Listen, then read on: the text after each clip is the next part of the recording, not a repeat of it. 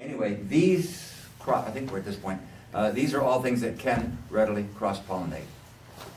Most of them, that is again technical jargon. There are things which are outcrossers, there are things which are obligate outcrossers. That means it not only can cross, but it has to cross. It cannot pollinate itself. For example, fava beans can cross-pollinate pretty readily, mainly with bumblebees. But they can also self-pollinate. So that helps me when I have a strategy of, like when I maintain my fava bean collection, sometimes I've made a huge big tent of Elmar Plantex, like basically cheesecloth, cotton cloth. Make a big, with hoops, make a big underground, a big tent like I can crawl into.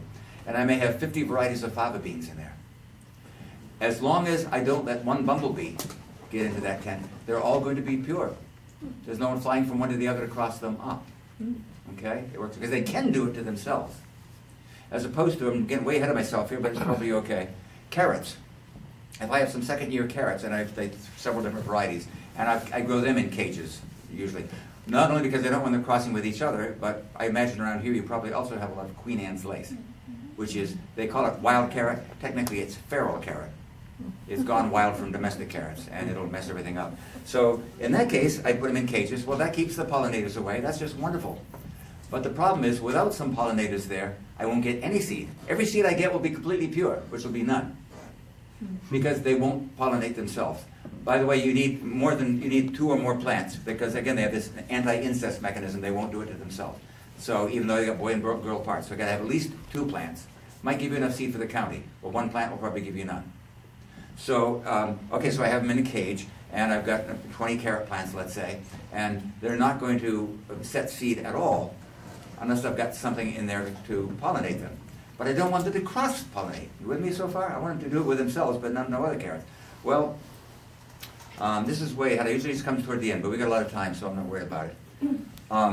Hopefully most of you people are much too sensible to get into this situation where you're trying to save, 20 or 30 varieties of carrots a year. But at the end, if you're like me and you do everything, overboard, then you need to find some way of keeping these. Well, one way that plant breeders do is go into that cage area with a little, like an artist paintbrush or Q-tip or something, and like this, that's what a plant breeder does.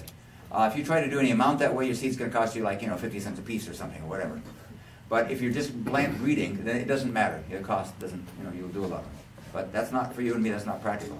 Some other way of doing it. Well, you can introduce pollinators into it. Don't let the wild guys in, but get some pollinators that are, well, I found out that each of the different crops, of these crops, has their preferred pollinator. Like the brassicas, like kale and stuff, they really prefer, their best pollinator is honeybees. Fava beans and runner beans, their best pollinator is bumblebees.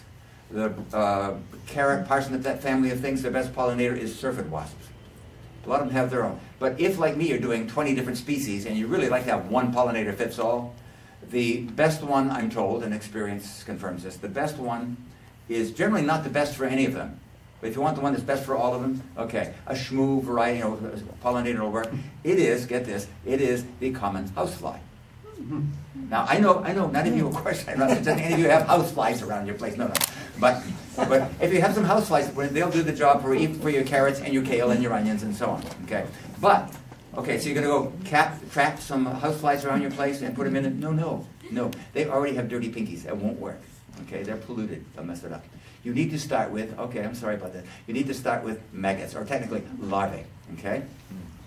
And so, well, I checked with the people in Ames, Iowa, the woman that is responsible for their pollination. She was extremely helpful. She told me a lot of things I really didn't want to know, and you don't either. But she told me that you can grow your own fly pupae. It's cool. Yeah, and it involves pieces of rotting meat and straws. So you don't want me to go any further, right? Okay. So, but there's another alternative, okay? You can buy, hey, this is America. You can buy fly pupae from insectaries. I get my Ventura, California insectaries they sell, and they're amazingly cheap for flies. They're like $25 to get you 1,500. Second day air, they come in a little styrofoam container. The UPS guy hands it to you. They're hatching out when they arrive, hands it to you and backs off real carefully. And you get these guys, and you go to the cage, and you put, like a little, a couple dozen little pupae in each of these cages and close it right up again so none of the riffraff can get in there. You put them in there usually with a little Dixie cup with a little half spoonful of molasses in there for a coming out party, because when they're just hatching out now, and maybe a couple of days before the carrots or whatever make enough nectar. So you put something in there to keep them going until the real feast begins. That's great. Oh, none of you should not try this in your own home, but that's one way of doing it. And yeah. Is the carrot going to make seed in the second year? Yes. Well, that's another. We're going to get to that point. Yes, yes. Okay. You're going to get there. Shut up and let me get. Okay. Yes, that's the second aspect of it, which is extremely important. Yes, the second year.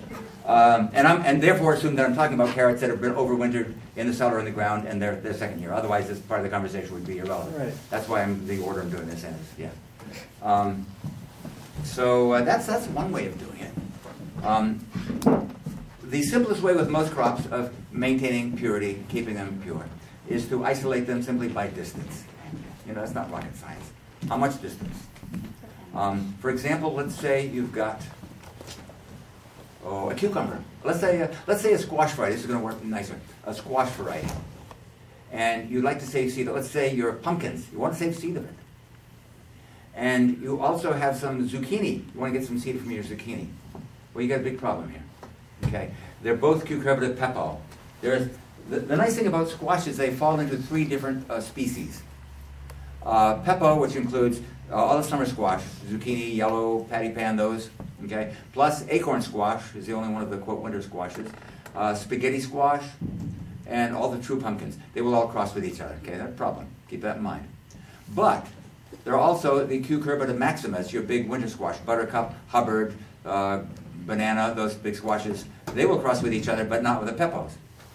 And the third species, which you guys know better than I do, it seems like everyone in the state of Connecticut and Rhode Island grows poop loads of butternut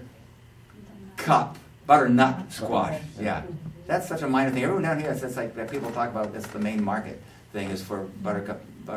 Yeah, butter. Thank you, butternut squash. You can do the big neck and yeah, and that's moschata squash. So they will not cross with either of the others. If you tried growing more than one variety of butternut squash, like if you were growing Waltham and let's say Ponca or any of the others, then you'd have a problem. But that's relatively easy. So I'm saying by knowing this fact about what species it's in, you could in any given year, just with one garden, one isolation, you could plant your zucchini and some butternut squash and some buttercup squash, and they'd all be perfectly fine. And if another isolation, like hundreds of yards away, then you could also grow your patty pan squash and your blue Hubbard squash and a different variety of butternut, okay? So in this case, it helps you to know, you don't necessarily have to be able to pronounce the Latin name right, but if you know which things are and which are not species. Just for example, it's very helpful if you know that beets and chard, Beta vulgaris, are the same species. As I mentioned before, they will cross readily. If you know that the so-called cabbage family, Brassica oleracea, it's not a family at all, it's the same species.